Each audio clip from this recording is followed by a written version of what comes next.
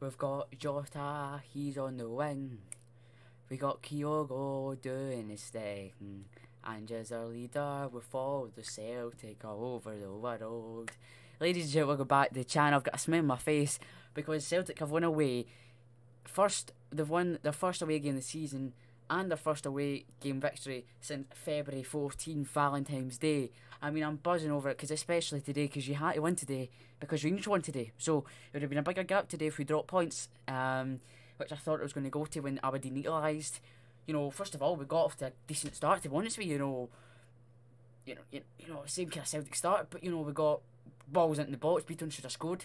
It was a sitter. And then there's a lovely cross in from David Turnbull. I can't deny that. But and Kyogo scores with his chest. It's a great finish. But the fact is, he changed the lineup today, so he goes with Beaton, McGregor, and Turnbull rather than Rogic and Turnbull, which I thought was a good idea. Because it started off well, into the game and all that stuff, and Beaton just nearly finished the game. He came off for Rogic, and there you go. Rogic changed the game. With 15 minutes left to play, he comes on the park, sets up the goal, passes the nice ball into Montgomery. What Tierney would be proud of that pass from Montgomery, by the way. The run he makes as well, absolutely excellent. I mean, overall, defence-wise, we're still shaky again. I mean, Montgomery, he should have, maybe Joe Hart should have said, I'm getting this ball, so, stand off, But it's defence mistakes again. Montgomery's on the front post, and Joe Hart thinks he's going to get it, but unfortunately he's just a bit small, and the ball goes over his head, and it goes 1-1. Lewis Ferguson, it's a good header though. Communication wise, that's not good enough. That's not good enough conceding set plays. I mean, it's a cross into the box. You should be dealing with it. Brown nearly scored by Christ. He nearly made it 2-1. I mean, it's a great save from Joe Hart, but it was a great header from Scott Brown. And Joe Hart made a fantastic save to deny Scott Brown, former Celtic teammate. What a story that could be at the end of the day. But George Michael, because Jota, I am not even joking, looks a spitting image of George Michael. If you don't know who he is, guys, he's just a guy, if you're into Christmas songs, Last Christmas, that's George Michael's song. There's plenty of other George Michael songs, but that's him, if you don't know. But Jota and Kyogo, honest, they were really, really, really good today. I thought Kyogo was brilliant in that first goal. He moved, his chest just moved, and he knew he was going to get there. He just knew it with his chest. What a difference he makes. I mean, honest, if a Yeti, you've seen a Yeti come on the park, he's just... I'm not saying he doesn't look interested, right? Because that's maybe a bit too far.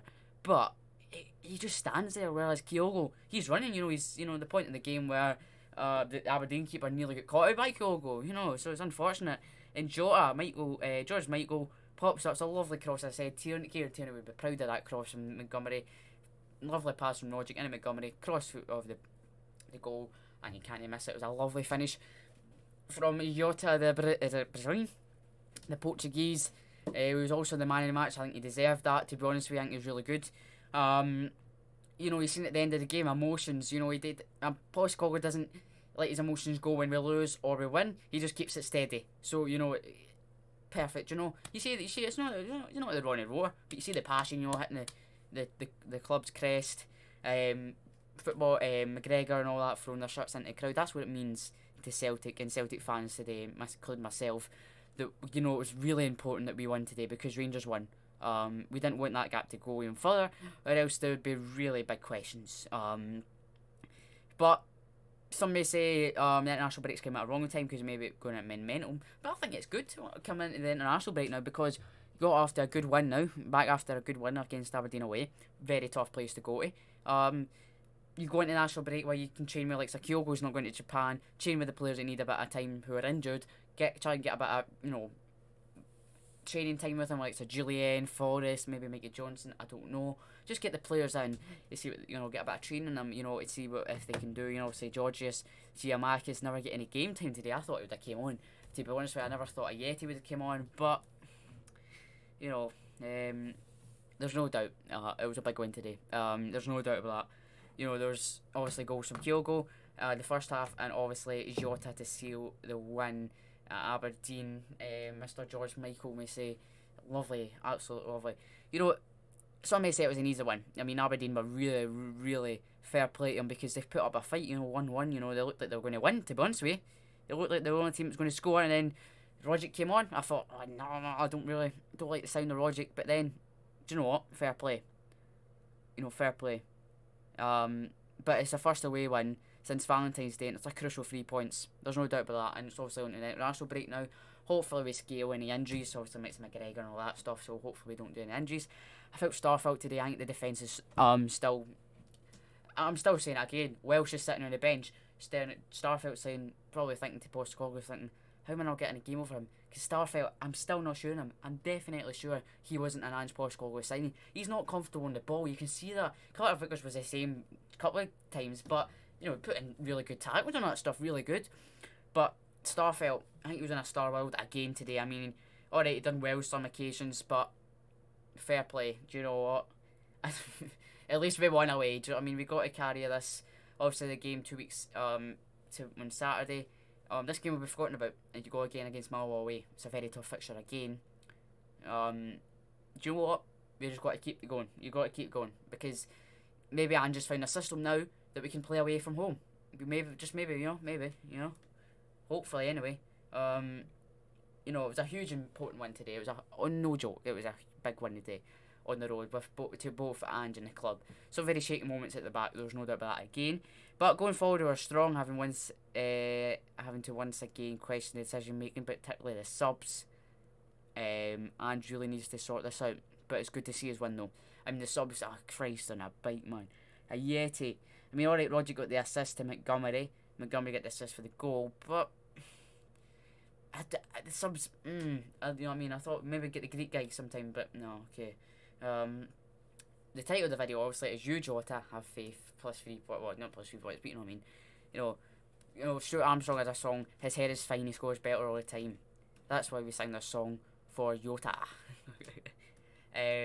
But I think Celtic, honestly, they've got to pay the money for this guy, Jota.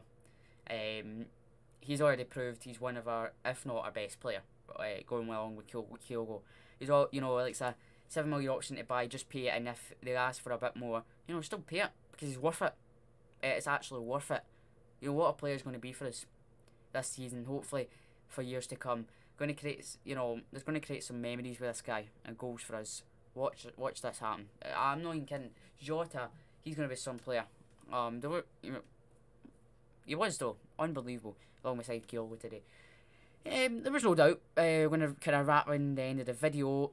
It was an ugly one, but it does the job. Now it's time to kick on from that when we return from the break.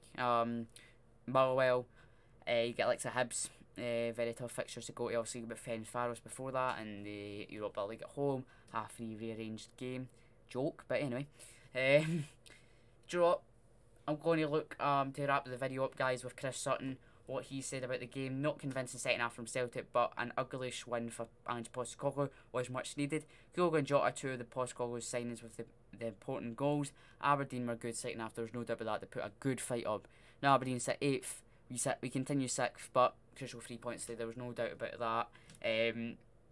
But overall, today, good victory for Celtic. Much needed, and they done it today. Hopefully continue it after the international break against Millwall away, and just continue it throughout the season, because you're going to have to. You're going to fight, because Rangers, they're 1-0 down, 10 men Hibs, and they fought back. It was fair play to Rangers, you see them doing that, so Celtic have got to do that as well. It can't just be a 4-0 victory all the time, 5-6, whatever.